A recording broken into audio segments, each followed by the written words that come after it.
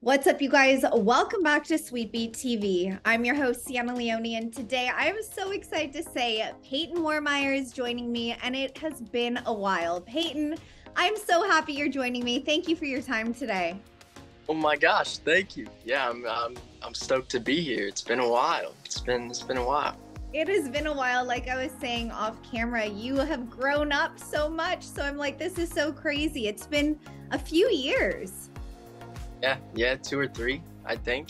Yeah. Tell me about that. So you've been working on music in that time. Tell me about those years of kind of building back up, and now you're here with a new single. Yeah, it's been fun just living life. I kind of like stepped back a little bit, focused more on the music. It was kind of hard for me to like get a certain sound I wanted, or like experiment in like the place I was in, because I don't know, I just got so locked into like a work path that it was really hard for me to branch out. So like I just took time. I came back home and like focused more on like what I wanted to hear, and things that like I appreciated and stuff like that. And when I'm not making music, like what am I actually passionate about and stuff like that, and like what do I actually care about. And I just took a lot more control over my life, if that makes sense. Absolutely. And your new single, Control, finally out now, 3 years in the making, which is what you recently posted on your Instagram. So your fans have been so loyal to you, and this release comes, you had your debut EP album come out almost more than a year ago, Insomnia. So with self-reflection, building yourself, finding that voice, finding what direction, because last time we talked, I remember you were trying out so many different things in your music, what sound you wanted, and experimenting. And we're so young in this life, we should do that. So the fact that you acknowledge that, took that time to step back and, like you said, take control, that's a really, like, I look at you and I want to be like, congratulations on just that, like acknowledging that and finding that. Look at how happy you are. It makes me so happy. Thank you so much. Yeah. It's cool. always, because like even like stepping back, like taking time off social media, like I made it like a mission almost to not like involve everything in my life in social media so long. But it's like nerve-wracking, because like a lot of people just, I'm not there for a day and they like disappear, so like it's nerve-wracking to come back to support after that. Yeah. So now with Control out, how has it been with your fans? I mean, I was reading some of the comments. Everyone that I'm seeing is so happy you're back, that you're finding yourself, your music. So tell me about, how your fans have been reacting to Control. I think everybody's just thankful that it finally came out, because I had it like ready for a while, and I kind of started teasing it on social media that it was coming out, and I never really had a date. So it was kind of hard, because like they've wanted that song. They've anticipated this release for so long, since I first made it and teased it. So I think like relief that it's out from everybody, because I feel like they were starting to feel like it was never coming out, and it's just been like love. Like everybody's really like passionate about the song, and they love it more than I thought they would. I made like last minute changes in the song before it released. It was really nerve-wracking, because like I knew people loved the song, but I didn't know like if I was gonna change something that was gonna mess it up or what. So I'm just glad that everybody loves it.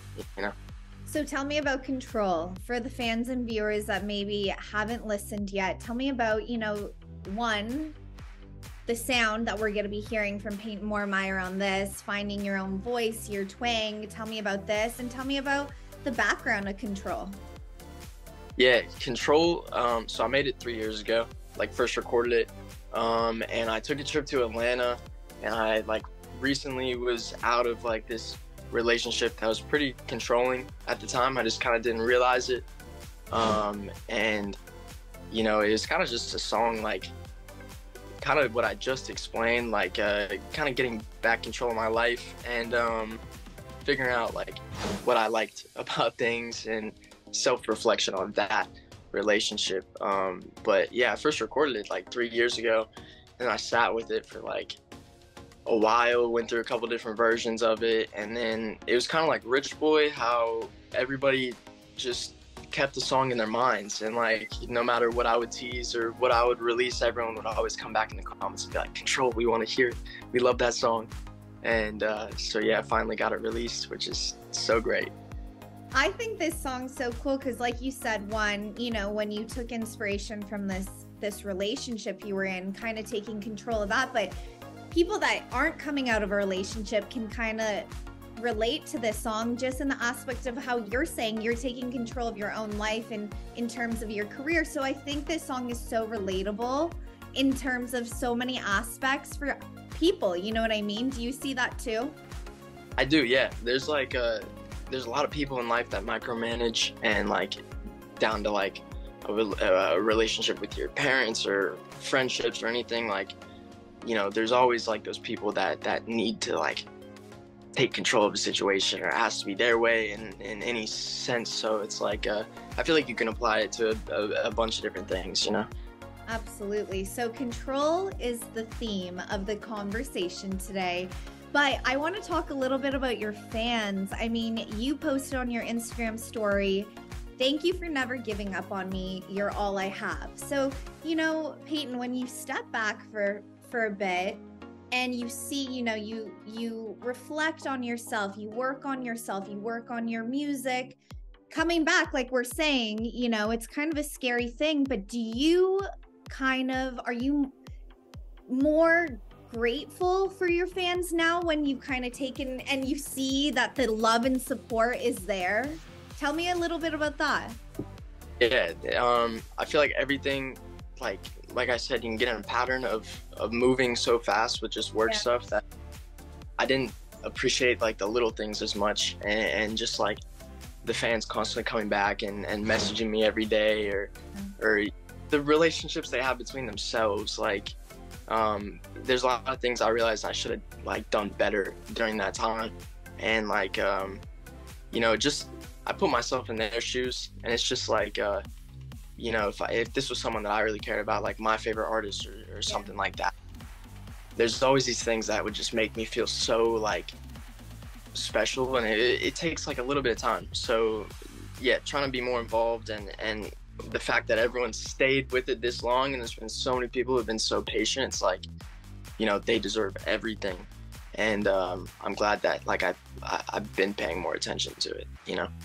Your fans are ecstatic. I'm ecstatic. You are back. Your music sounds so good. I am obsessed with Control. What's next? What else? Do you have any more songs? Are we going on tour? Do we have anything planned, or baby steps? Yeah, a little bit of both. I were planned, and then it kind of like, you know, the people we were doing the tour with, things happen and stuff falls. But yeah, shows are like the biggest thing, whether it's like a one-off show. I'm playing something for December probably right now.